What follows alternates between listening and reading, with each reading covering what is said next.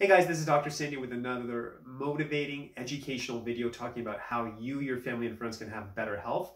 We're going to talk about the benefits of walking today. If you're new to these videos, thank you so much for watching. If you've been watching for some time, thank you for your continued support. As you're watching this video, if you're getting value, please like, share, and subscribe, and let's talk about the benefits of walking. So what's amazing is looking at the research with walking. Here's the amazing thing. It's free. You can do it anywhere. You don't need special equipment. I mean, it's amazing, and the benefits are just exponential. So if we look at it, it really does help with quality of life. I'm going to get into the details with that. And the other thing it seems to show in the research, you're going to have a better quality of life. And statistically, it seems like things are in your favor. The more you walk, the more you're moving, you're actually going to live longer. And to me, sign me up. I'm into that as well. So let's get into specifics. Now, we always think of walking, we can associate it with things like, controlling weight, being healthy and active, and that kind of makes sense. But what's amazing is in the research, we're actually finding it's good for the brain. So we are literally talking about better emotional well-being. We're finding better focus, concentration.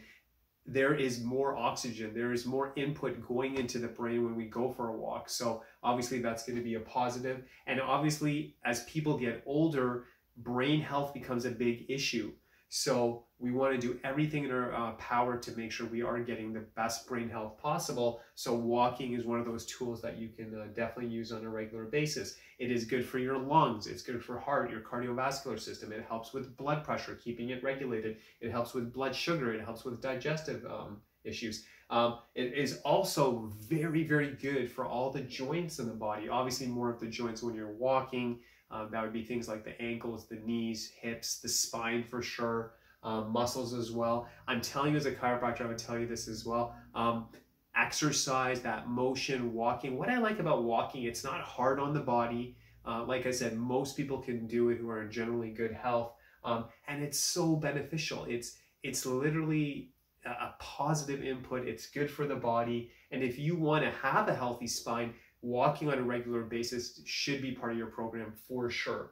Now, what is the kind of target you should be shooting for? So as I make this video, obviously this video, I'm making it in Canada. The weather here can fluctuate. It can be beautiful. And then sometimes our winters can be harsh. It can rain, and we go through all the major seasons. Sometimes it feels like in 1 week.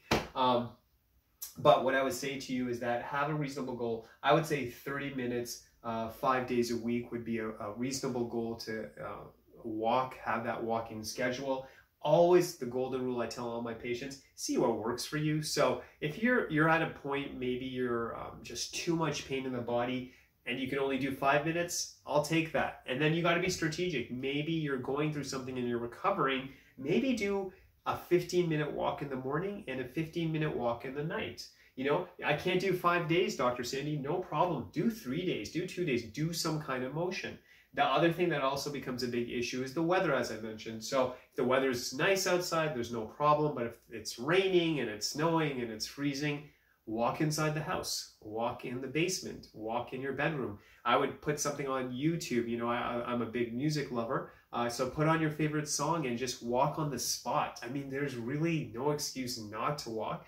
Another thing I want to address, sometimes I have patients that go, well, I have a busy job and I'm walking, which is great. I mean, you're physically moving, but there's something special, I would say, about having that. And then after work, just going for a 20-30 minute walk, it just really relaxes the system. You're outside getting that fresh air. It's very beneficial. So I would say if you can, and it's viable, walking outside will always be more beneficial than walking inside. So just something to consider, but ultimately if the weather's bad, walking inside would obviously make sense.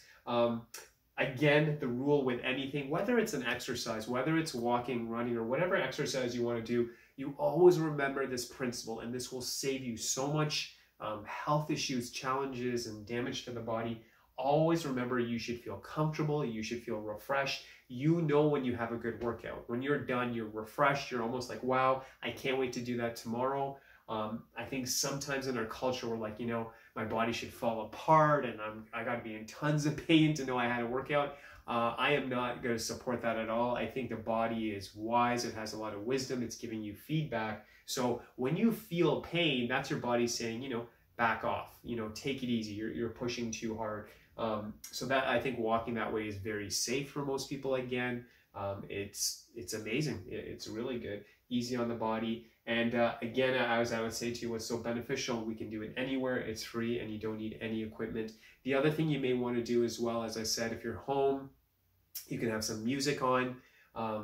If you wish as well, if you feel like walking might be a little too easy, so I'm talking to people who are in better health now and good joint health and things like that, you may want to do a brisk walk, but you're also maybe doing a jog. If that's something else that would be even more advanced. But I would say just fundamentally, even making time for a walk, especially if you're listening to this and maybe you are a professional who's sitting all day in front of their computer, if you are a truck driver, things like that, any job where especially you're mostly not moving and sitting, this is critical. And you can get into other type of more sophisticated exercise, but let's just get back to the basics. The research is so powerful.